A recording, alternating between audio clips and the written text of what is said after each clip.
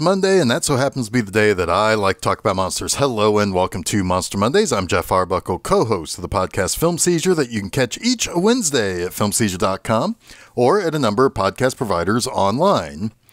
It's been a bit, so let's hop into the TARDIS and go on an adventure with everyone's favorite Time Lord, Doctor Who. As 1976 was dawning, Tom Baker was nearing the end of a successful second season in The Long Coat and Scarf as the fourth incarnation of the titular Doctor. It was overall the 13th season of Doctor Who, which began back in 1963's serial collectively titled An Unearthly Child. However, season 13 would be anything but unlucky for the series. The serial, with serial after serial, either being very well remembered or ranked very high on several Doctor Who aficionados' lists. There's a horror element to Terror of the Zygons. Terror of the Zygons introduces us to a shape-shifting alien race that also has a whole subplot with the Loch Ness Monster, too. The Android Invasion. That was an episode where androids replaced characters, including the Doctor and Sarah Jane.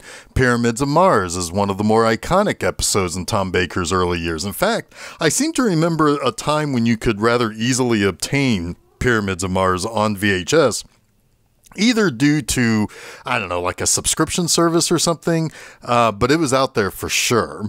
Now, Season 13 also saw the release of this week's Monster Mondays featured topic, The Brain of Morbius. This interesting little four-part serial was the next to last serial of the 13th season. This tale would introduce another Time Lord in the form of Morbius, whose brain needs a new body. It also introduces the Sisterhood of Karn. They too have a connection to the Time Lords. I find the story to be more interesting because it's a Frankenstein tale, and we'll get more into that in a very short moment. But for me, though, this is one of those Doctor Who stories that is burrowed deeply into my memory. I feel like this is one of the first episodes maybe I ever watched. I mean, maybe it was something else, but it was this era of episodes that I remember seeing first. I would have likely been really young, like 6 or 7, when I first had any idea of what Doctor Who was. I've mentioned this before, but it was due to my oldest brother being a fan that gave me my in with the series. Here in Indiana, it played on WFYI Channel 20, our PBS station, for, probably for like 20 years. Maybe the serial is not truly as intertwined with memories of being a teeny tiny little guy, but it just might just be a good representation of what I think of Doctor Who in that mid-70s era. But we'll talk more about that as we get into the 3 things I like about this particular serial. Now, our story takes place on a sort of desolate and inhospitable planet called Karn. An insectoid-like creature seems to just be doing his thing. We find out later that he is kind of soft-landed in an escape pod onto Karn, but he is attacked and killed by a half-witted assistant named Kondo. He decapitates the creature and returns to the lab run by his master Solon. Due to the creature not being warm-bodied, the head is useless to Solon. Soon, the TARDIS materializes, and the Doctor storms out to shout angrily at the Time Lords, who he believes manipulated the TARDIS to land on this planet against his original coordinates that he set. Now, he tells the ever-faithful Sarah Jane Smith that the Time Lords must want him to do some dirty business for them. The Doctor defiantly refuses to do anything but play with his yo-yo, while Sarah Jane, on the other hand, takes a look around the planet. She notices that there are likely a dozen wrecked spaceships in this one part of a valley. And she soon finds the body of the insectoid creature, which the Doctor refers to as a mutt, which is a throwback to a third Doctor story called The Mutants. Now, the Doctor realizes the planet's stars are very familiar to him. They are in the cosmic neighborhood of his home planet of Gallifrey. Elsewhere, a group of women, led by the elderly Marin, discover that the Doctor and Sarah Jane are wandering about. Marin leads the Sisterhood of Karn. They are the protectors of the fabled elixir of life. Considering the only way someone could get to Karn undetected is through the use of a TARDIS, Marin believes the Doctor is here to steal the elixir, as the Sisterhood of Karn uses that potion at times to assist the Time Lords with problematic regenerations. Marin thinks the Time Lords have been planning to steal the last of the waning drops of the elixir for themselves for centuries. And the Sisterhood uses their powers to teleport the TARDIS to their lair while the Doctor and Sarah Jane seek shelter from a rainstorm. That shelter they find happens to be the home of Solon. Now, Solon is quite pleased with two warm-blooded humanoids who have recently stumbled into his life. He really likes the Doctor's cranium. And the Doctor sees a clay molding of a head that Solon has made. And he recognizes the face, but before he can blurt out who he thinks it is, Solon covers the sculpture and shoos the Doctor away from it. However, the Doctor knows exactly who Solon is. He's one of the universe's foremost neurosurgeons, but his disappearance led to many worried that Solon fell in with the cult of Morbius. The mere mention of Morbius makes Solon a little nervous. And the Doctor also knows that this is Karn and that the Sisterhood lives here. Solon gives the Doctor and Sarah Jane wine that is meant to basically knock them out. However, only the Doctor drinks the wine. Sarah Jane didn't like it, so only fake drinking it. So she has to fake passing out when the Doctor goes down. When Kondo and Solon take off with the Doctor to prepare him for some pretty nasty head surgery, Sarah Jane wakes up and seeks out a way to save the Doctor. Luckily, the Sisterhood of Karn is able to use their powers to teleport their perceived enemy to their lair, so the Doctor is saved from Solon's butchery. Not aware of this, though, Sarah Jane continues looking around around Solon's castle, where she finds the carcass of a headless mutt with a human hand and wires sticking out of its neck. Oh, and also it is able to still move around without a head, too. Now, when the Doctor awakens in the lair of the Sisterhood of Karn, he learns from Marin that the Time Lords destroyed Morbius there on Karn, and they spread his physical body to several different places. But the Doctor says that he could feel Morbius's spirit, or more accurately, his mind, present with him when he was at Solon's castle. Despite the Doctor claiming that he has nothing to do with Marin's charges about the Time Lords wanting to steal the elixir of life, they plan to sacrifice him anyway, and Solon tries saving the Doctor by requesting the Sisterhood leave his head or sacrifice his buddy Kondo instead. Marin tells him to basically get lost and goes back to trying to kill the Doctor. But the good news is that Sarah Jane snuck into the Sisterhood's lair and saves the Doctor. But Sarah Jane is blinded when Marin tries to use her mystical ring to shoot at the escapees. Now, the Doctor returns to Solon's and requests that he examines Sarah Jane's eyes. Solon claims that the retinas are totally burned out, so there is no hope of her ever seeing again. Except for one thing. The only hope is for her to be given the elixir of life. So the Doctor needs to basically go get the regenerative potion from the Sisterhood. Now, Solon is lying and sends Kondo to go to the Sisterhood ahead of the Doctor to tip them off that their supposed enemy is returning. The idea, again, is to bargain for the Doctor's head. Meanwhile, Sarah Jane hears a disembodied voice calling for Solon and discovers a brain in a jar who she soon learns is the Brain of Morbius.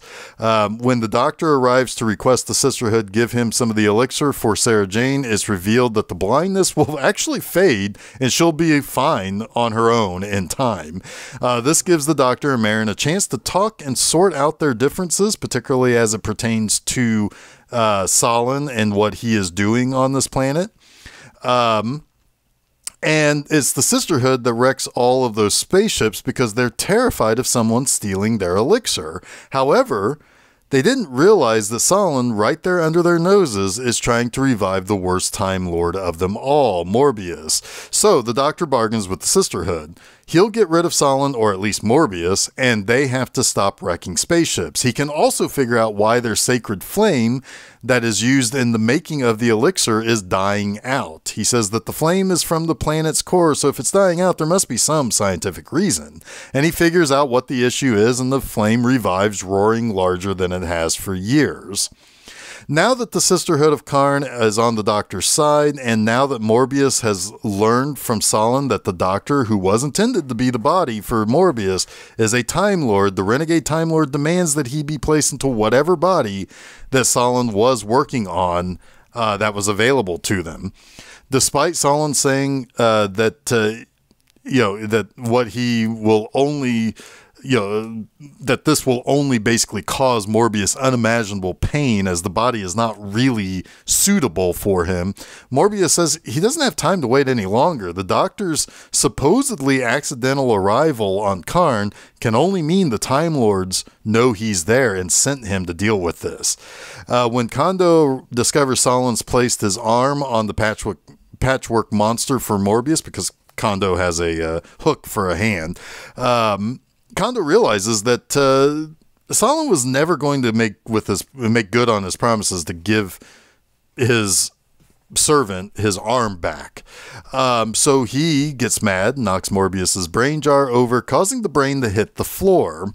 Solon then shoots Kondo in the hopes of killing him and forces the blind Sarah Jane to assist him with the operation to revive Morbius in the monster body. And the operation is a success. Sarah Jane regains her eyesight just in time to see the monstrous Morbius, and because he's too quick to have gotten up after the operation, and there are still some things that need to be done more properly, the creature is terribly unstable, and his brain is also a little damaged, and he's none too pleased about his appearance. He also doesn't like fire that much. But with Monster Morbius on the loose, Solon assembles a tranquilizer gun to knock the creature out to finish the operation to make Morbius more himself. The Doctor and Solon find the monster after he's killed one of the members of the Sisterhood and subdue him. The Doctor wants Solon to disassemble the Morbius creature, but when the Doctor leaves the room that Morbius and Solon are in to check on Sarah Jane, who is sleeping off a nasty bump on the head, Solon leaves Morbius alive and locks the Doctor and Sarah Jane in another room while he fixes the creation to give Morbius his proper senses. Morbius awakens and has become his former self again. The Doctor challenges Morbius to a mind-bending contest that does eventually cause Morbius to practically short himself out because his current form is not really strong enough to withstand the mental pressure.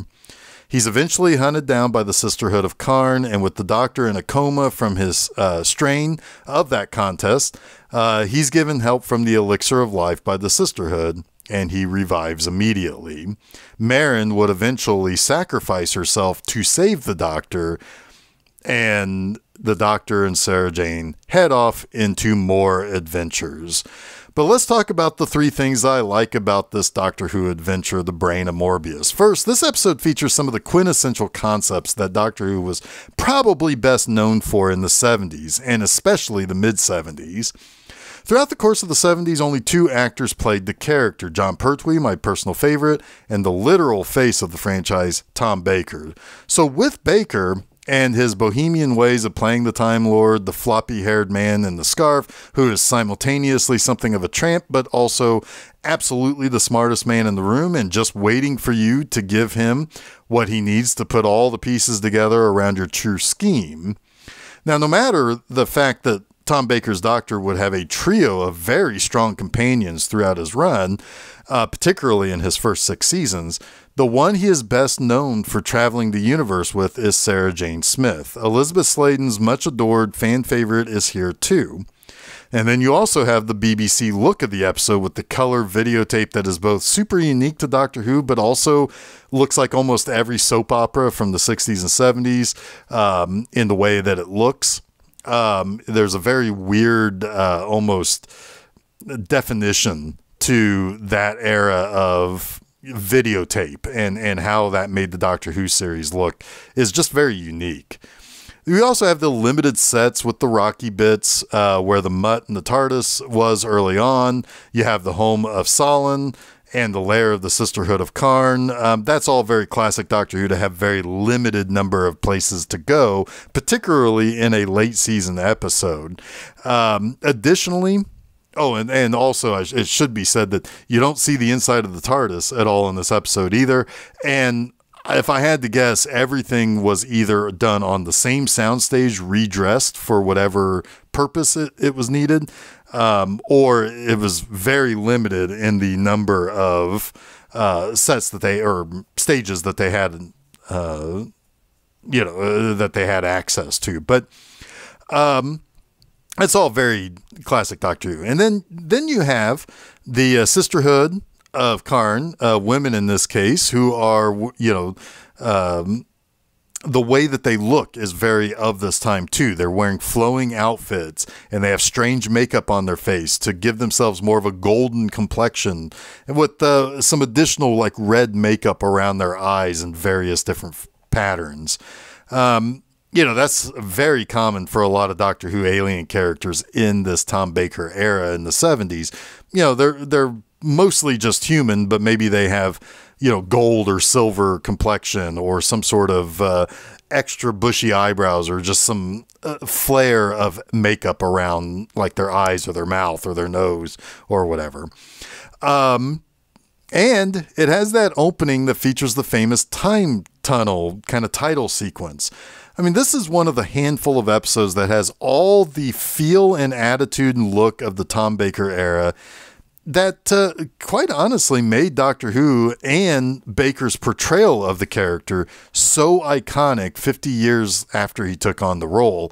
And it's just, it features all of those things that I think of instantly when I just hear the words Doctor Who. Jon Pertwee might be my favorite Doctor, but it's this era with Tom Baker that is the first thing I think of.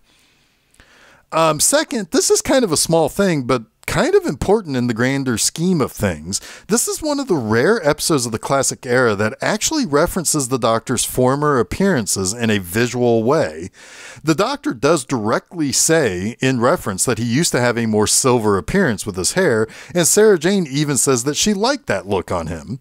And yes, this was after the episode The Three Doctors, which was a 10th anniversary episode that featured Jon Pertwee, Patrick Troughton, and William Hartnell all interacting with one another.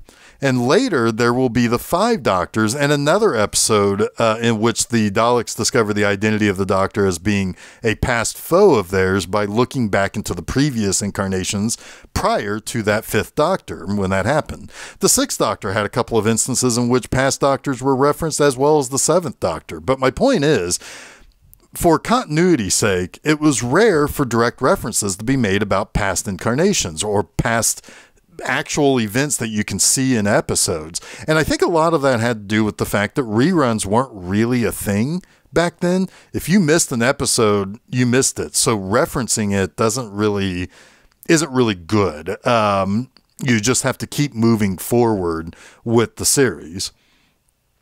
Now, but what's more, with this episode, we are actually shown images of quote-unquote past versions of the Doctor, and there are more shown than just 3 past versions. This was the eventual reference made in the much-maligned Timeless Child storyline in the 13th Doctor's era.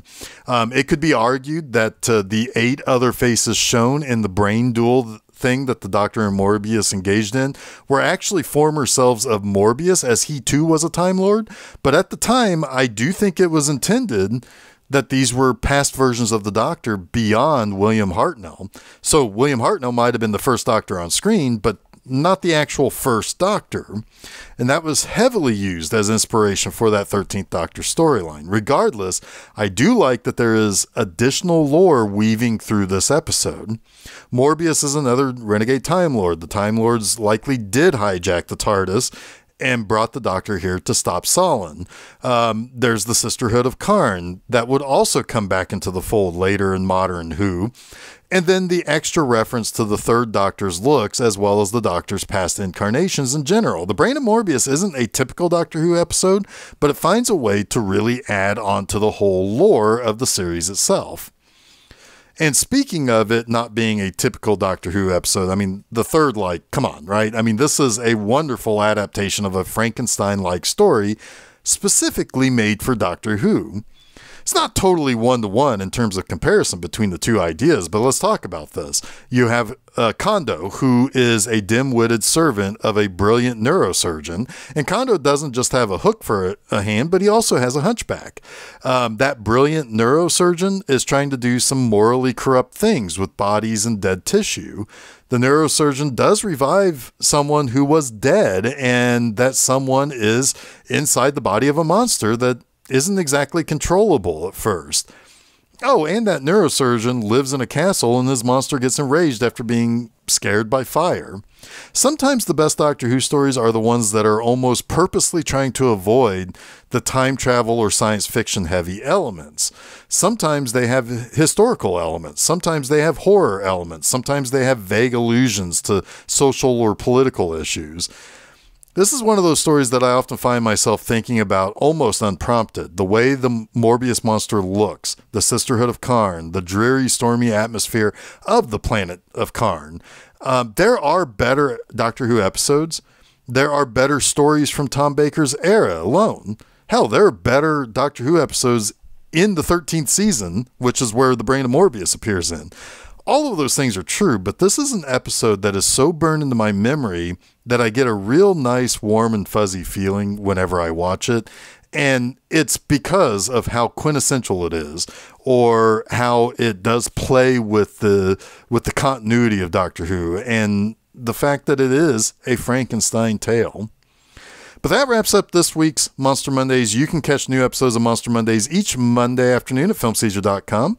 Don't forget to follow Film Seizure at Facebook, Threads, Instagram, and Blue Sky. You can also subscribe to Film Seizure to get both the Film Seizure podcast and Monster Mondays at your favorite podcast providers. We also upload those episodes to YouTube. You can also check out my website, bmovieanima.com, to read new articles and reviews every Friday morning. Next time, let's check in with another old friend of Monster Mondays. Yes, it's going to be a big old monster battle royale with 1968's Destroy All Monsters. Until next week, stay spooky.